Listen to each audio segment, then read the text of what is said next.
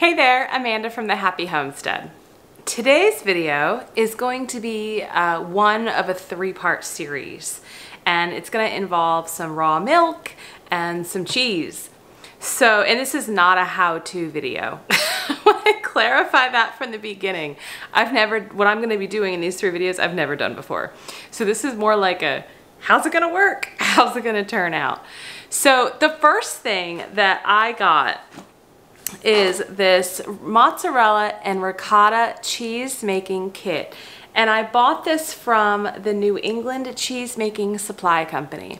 So I have always loved cheese. Most people do.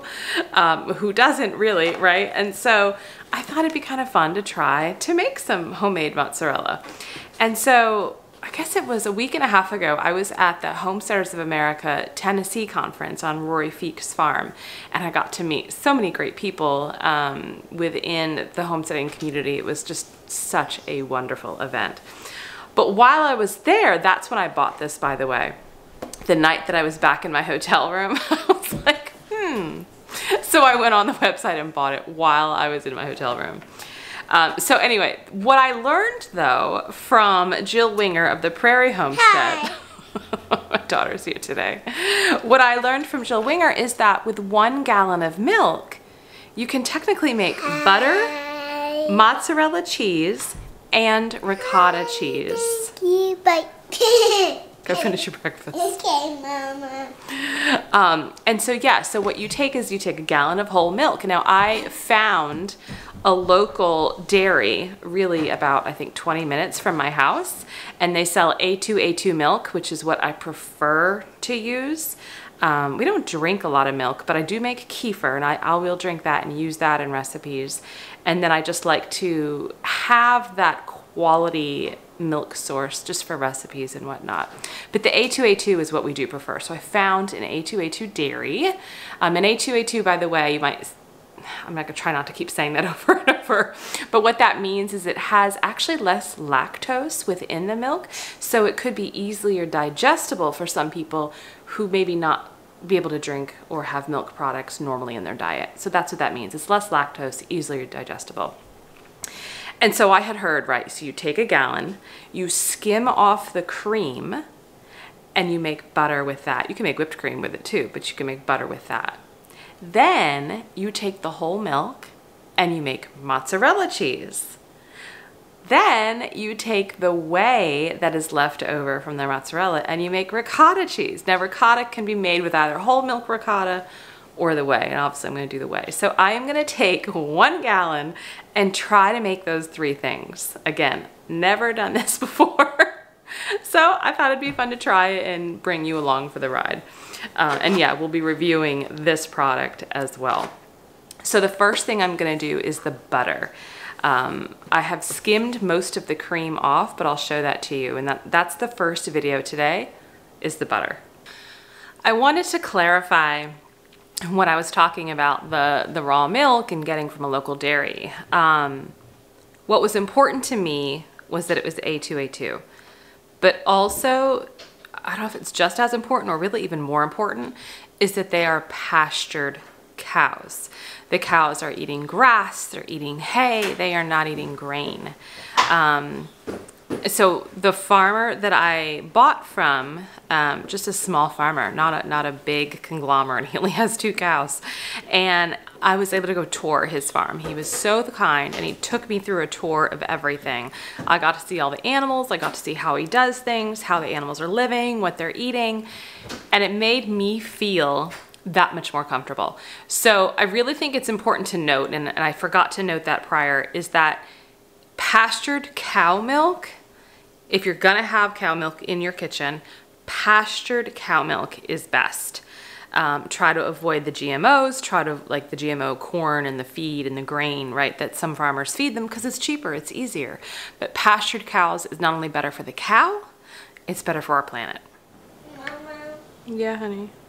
Do you have a soft polka dot bunny? I have a soft polka dot bunny. Yeah, and your camera. That's the microphone, Lovey. Yeah, it looks like one, don't it? It looks like a bunny.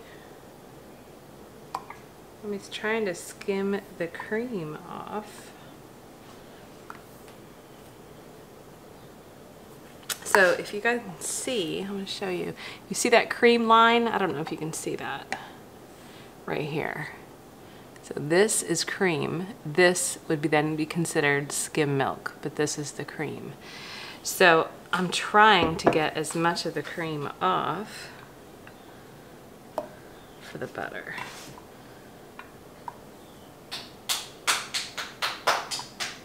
Now if I don't get all of it, that's okay, because then there's just some really good creaminess within the mozzarella too, right? So it's not a big deal, but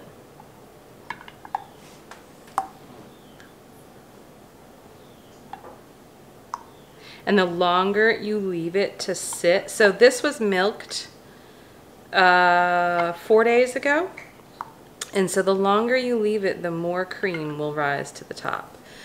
And what I've learned is that, you know, there's a trade-off with that, because that's great because you get more cream, right? But the trade-off is that maybe your mozzarella won't be as creamy either. So it's okay to have a little cream left in. You can see that right there.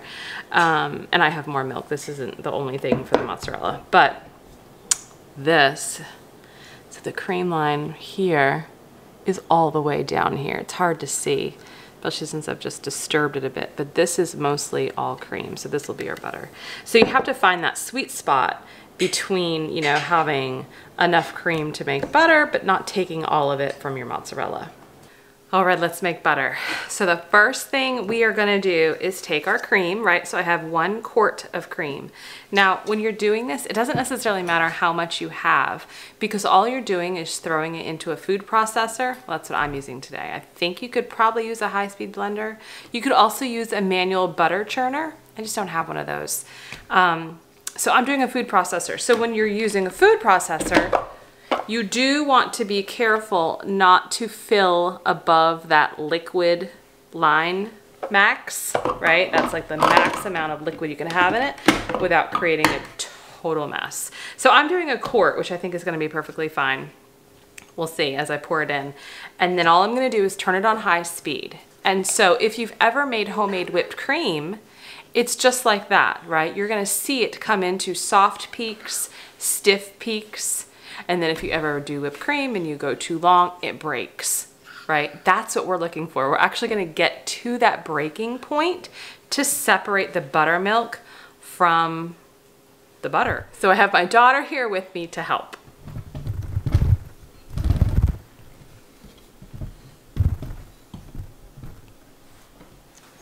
Okay, all right, so we've got our quart of cream. We're gonna put it in our food processor. Now, the recipe also said to have it room temperature. It's not entirely room temperature. It's the best I could do right now. You gotta put all of it in. Well, actually, we are at that liquid fill line, so I didn't get it all in, but I don't want to go any further. All right, so we're gonna put the top on, press the on button.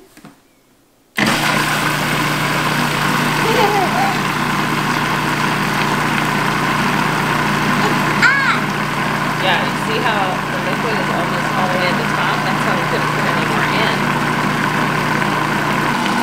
So it's going to take a few minutes to get to that breaking point. I'll show it to you when it looks like soft peaks and then stiff peaks, and then again when it actually breaks. Okay, hold on. I just want to see.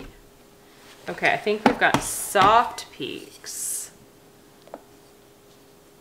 Kinda. Yeah. So it's kind of like a soft whipped cream right now.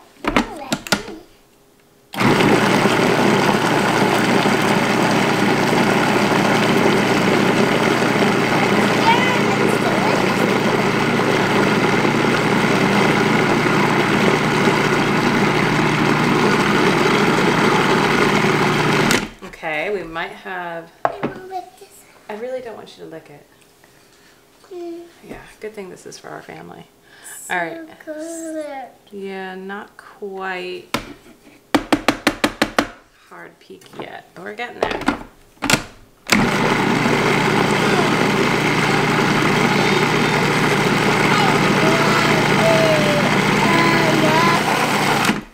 Let's see now. Oh, it's starting to break. All right, so let me see if you guys can see this.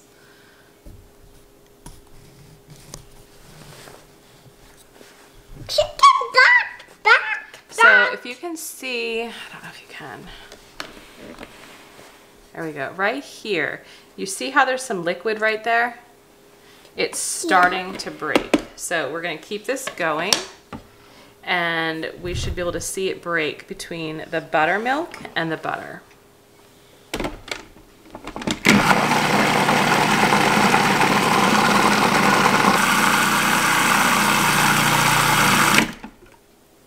Yeah, you see the liquid pooling up, like the whitish liquid in the middle and the yellow butter. So the butter solids should come together. A little bit come together, but they might be scattered throughout. And then you put them in a bowl and kind of press them together. And then you rinse it through cold water to get all that buttermilk out.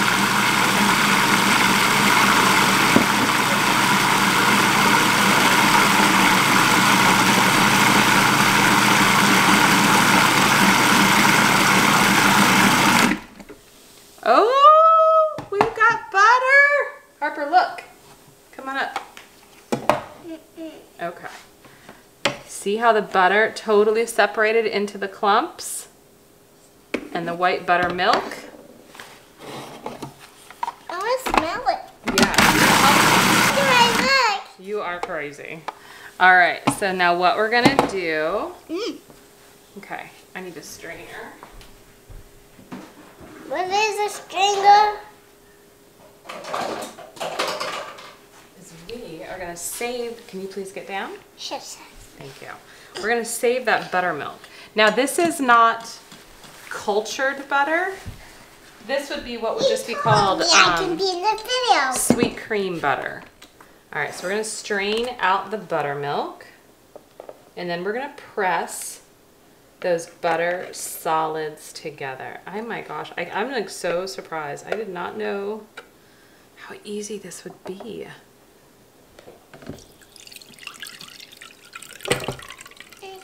I've literally never done this before and I'm so excited. Okay.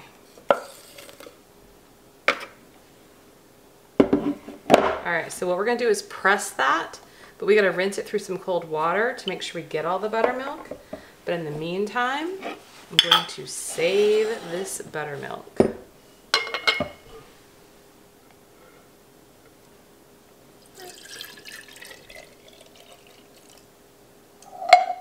Look at that. And that'll go right into the refrigerator. It's truly amazing how many things you can get out of 1 gallon of milk. All right, so we're gonna take this to the fridge and rinse it with cold water while we press it together. And I believe the pressing movement is just supposed to release as much buttermilk as possible. Okay, so I know we're using cold water, right? So we don't obviously melt the butter.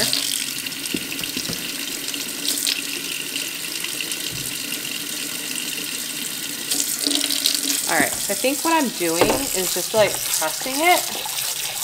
Again, first time ever doing it, guys.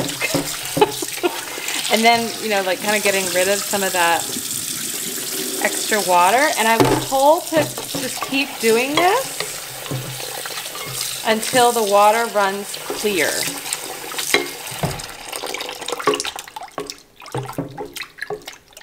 Don't really want to lose some of those those butter solids. But you just keep pressing for the butter to all come together, and it helps get that extra buttermilk out. I guess if there's any buttermilk left, right, that might affect how long the butter lasts in the fridge. That's what I'm thinking. That's why you're trying to press as much out.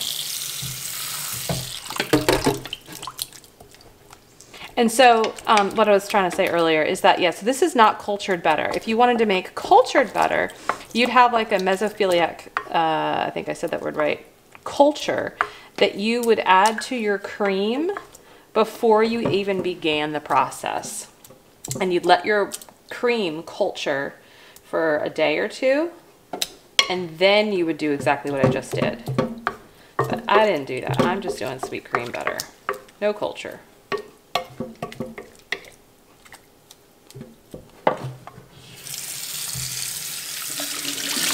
It is so hard to know if I'm doing this right. And this butter is so soft. Now I am going to add salt to it. I think I am. Maybe not. I don't know. But I think the water is running pretty clear, don't you? I